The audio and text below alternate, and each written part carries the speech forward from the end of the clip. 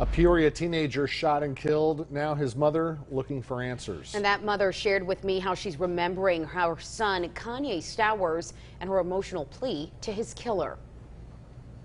What mom wants to be, see your son buried. That is now the stark reality for Tamika Love. Her 17-year-old son, Kanye Stowers, now the 5th person murdered in Bloomington this year. I'm not going to be able to hear him text me and say, Mom, how you doing? I'm not going to be able to hear his voice anymore. Tamika describes Kanye as popular in the sociable life of the party. A senior at Bridgewoods High School in Peoria, just weeks away from graduating. He worked.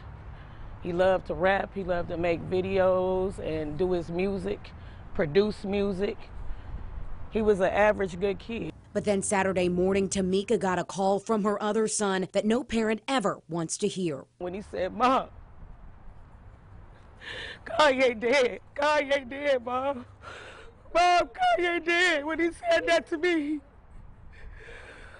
I just immediately collapsed. Just after midnight on Saturday, Bloomington police responded to a disturbance near East Mill Street and South Gridley Street. Officers heard gunshots. Kanye died on the steps leading up to a nearby home. We went to a party.